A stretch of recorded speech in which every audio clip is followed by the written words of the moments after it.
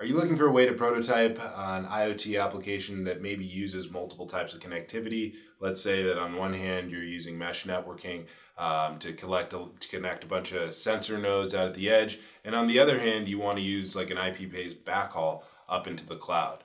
Well, if you are, then you've come to the right place. I'm Brandon Lewis, and this is the Dev Kit Weekly with Qualcomm's QCA4020 product development kit.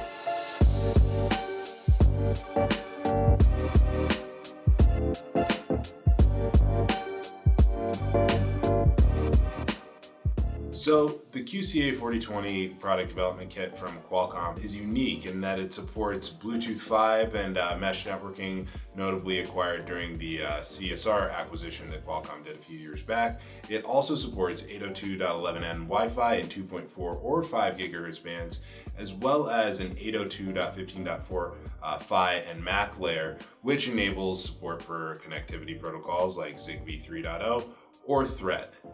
But what really makes that all of relevance to you is that there are also 3 radios on the QCA4020 module here, so that actually Bluetooth, Thread, Wi-Fi, or Bluetooth Zigbee Wi-Fi can all be running concurrently on the same application, on the same device. So down to the nitty-gritty of the QCA4020 SoC, which is over here in this module on the development kit. There's an Arm Cortex-M4F, and that runs it up to 128 megahertz. And one of the benefits here is that you have 300 kilobytes of RAM, 32 kilobyte cache controller, and also the ability to do execute in place from an external flash device.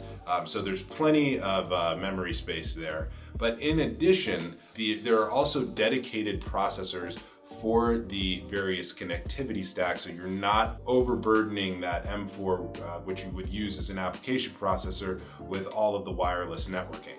And those each come with their own isolated RAM and ROM.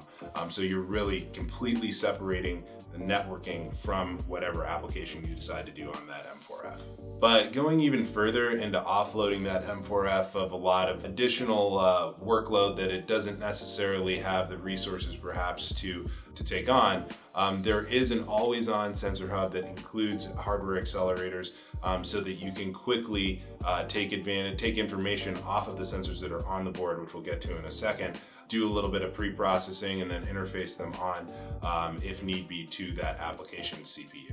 So there's also built-in hardware security that enables things like secure boot. There's a trusted, a true random number generator. There's obviously a trusted execution environment, being that a lot of this chip is based off of Arm technology. There are 8 sensors on here. There's a 3-axis accelerometer, gyro, mag, temperature, pressure, humidity, but there's also a passive infrared sensor and an ambient light sensor if you want to start doing some unique types of prototyping.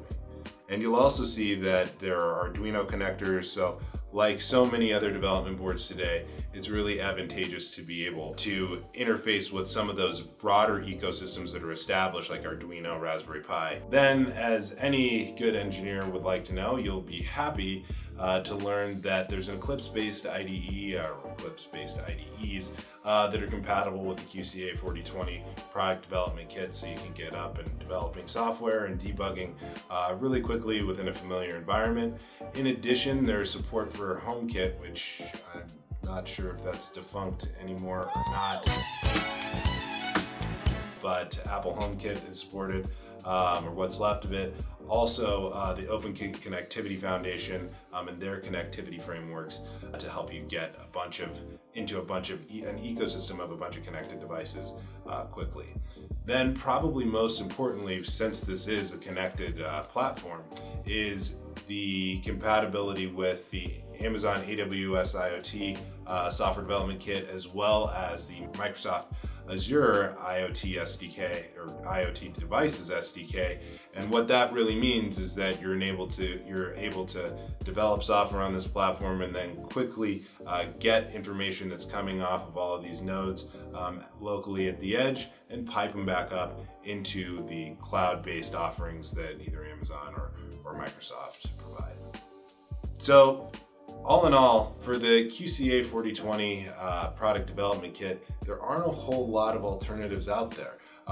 The ability to really do multi-mode, simultaneous, multi-protocol connectivity is pretty unique. I know that Silicon Labs has some similar technologies that are available through some of their development kits, but there's really not a whole lot else out there that I know of. If you do know of one, please drop it in the comments below and maybe we'll try and get our hands on it and review one of those. If you're interested in getting your hands on the QCA4020 product development kit, you can get it from electronics components distributors like Arrow, Digi, Mauser, and the like for $75.